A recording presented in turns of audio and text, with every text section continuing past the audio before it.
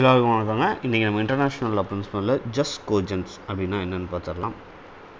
So just கோஜன்ஸ் அப்படின்னா என்ன அப்படின்னு பார்த்தீங்கன்னா, இது வந்து ஒரு ப்ரீ எம்ட்ரி நாம். இந்த ஜஸ் கோஜன்ஸ் அப்படிங்கிறதுல பார்த்தீங்கன்னா எந்த வித டிராகேஷனும் பண்ண முடியாது.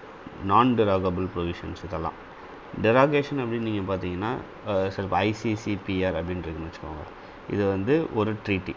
இந்த ட்ரீட்டியில் சில ப்ரொவிஷன்ஸ் இருக்கும். அந்த ப்ரொவிஷன்ஸ்லேருந்து எமர்ஜென்சி டைமில் வந்து ஒரு ஸ்டேட் வந்து டிராகேட் பண்ணிக்கலாம். இதெல்லாம் வந்து எங்களால் ஃபுல்ஃபில் பண்ண முடியாது, ஏன்னா எமர்ஜென்சியாக இருக்குது அப்படின்னு சொல்லி. ஸோ டிராகேஷன் எப்படின்னா, ஒரு பர்டிகுலர் ப்ரொவிஷனில் உள்ள ஆப்ளிகேஷன்ஸை வந்து அந்த பர்டிகுலர் டயத்தில் வந்து ஒரு விலக்கு மாதிரி பண்ணிக்கலாம்.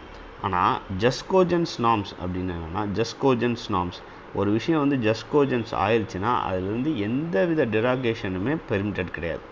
சரிங்களா? இதுதான் ஆர்டிகல் 53 ஆஃப் விஎல்சிடி சொல்லுது. இது எப்படி இப்போ ஜஸ் கோஜன்ஸை வந்து மாடிஃபை பண்ணோம் அப்படின்னா அதே லெவலில் இன்னொரு ஜஸ் கோஜன்ஸ் பிரின்சிபலால் மட்டும்தான் மாடிஃபை பண்ண முடியும். அடுத்து இன்னொரு முக்கியமானது ஜஸ் கோஜன்ஸ் ஆர்டிகல் 64 என்ன சொல்லுதுன்னா, அதாவது பெரம்ட்ரி நாம்னா ஜஸ் கோஜன்ஸ் தான். அதுலேருந்து எந்த வித இதுவும் வைக்க முடியாது.